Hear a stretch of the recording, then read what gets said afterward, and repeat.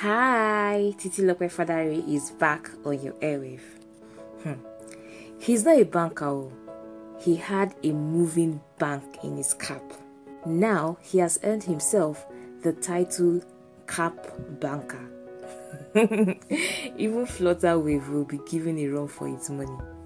This was the verdict of the Federal Capital Territory High Court this week, which found Farouk Lawan, a former federal lawmaker of the People's Democratic Party, guilty of receiving a bribe of, wait for it, $500,000. As the chairman of the defunct House of Representatives ad hoc committee investigating the fraud on fuel subsidy regime in 2012, the court found him guilty of requesting $3 million from businessman Femi Otedola so that the billionaire Xenon Oil and Gas firm could be removed from the list of companies indicted for fuel subsidy fraud. 7 years is what now separates him from freedom after he was sentenced to Kuje prison for taking bribes, Justice Angela Otaluka ruled. Mr. Lawan, note, he is not the same as the Senate president. He took the bribe at the time he was eyeing the gubernatorial seat in Kano State in 2015. Unfortunately for him, that was never to be.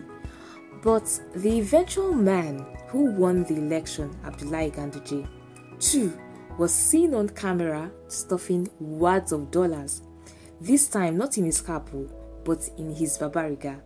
What is it about Kano governors and being filmed collecting bribes in dollars and safekeeping them in their clothings?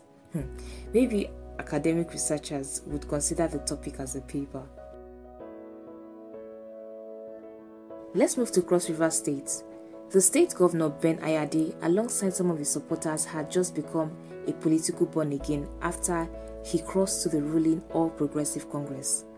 The state may be among the bottom 4 states with the lowest revenue in the first half of last year, and it might have the 5th worst unemployment rate in the country, but that hasn't stopped the APC in the state from ordering 3 million bunches of brooms to sweep the entire state, or to cast some demons of bad governance from the state, or what is it exactly for? No, it's not clear.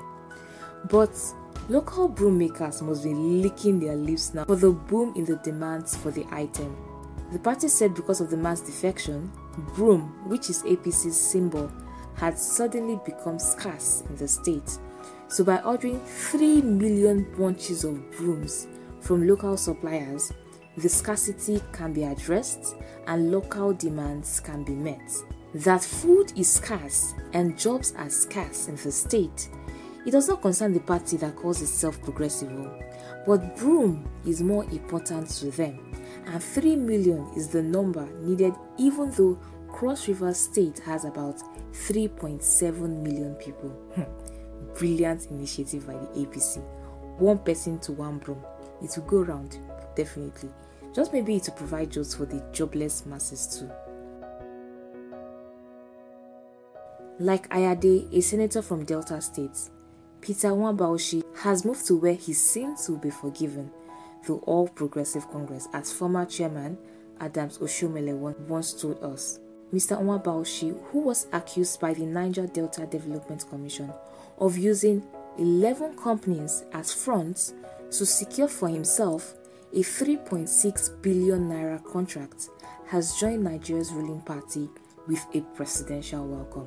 President Muhammadu Buhari welcomed him, saying, "You are welcome to the Progressives family."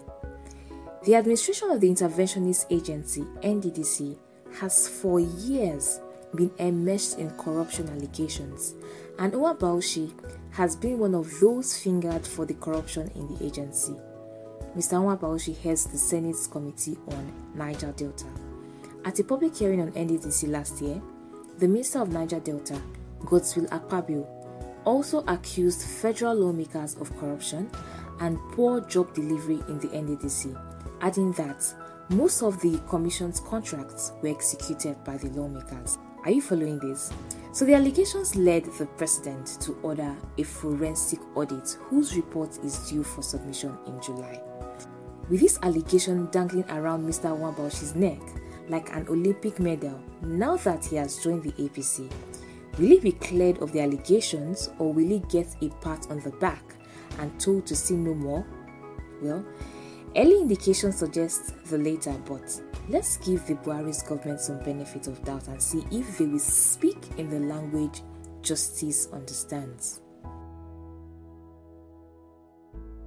It rained the other day at the main lobby of Nigeria's legislative headquarters, which nearly became a fish pond, only that some officials quickly mopped the water before it got out of hand. A leak from the roof of the legislative complex between both chambers of the National Assembly had water dripping into parts of the building.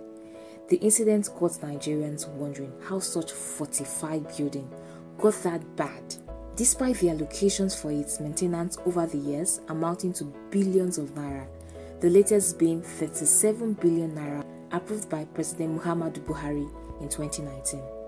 Senate President Ahmed Lawan said the leakage is an evidence to show why the National Assembly needs funds to fix some of its dilapidated parts.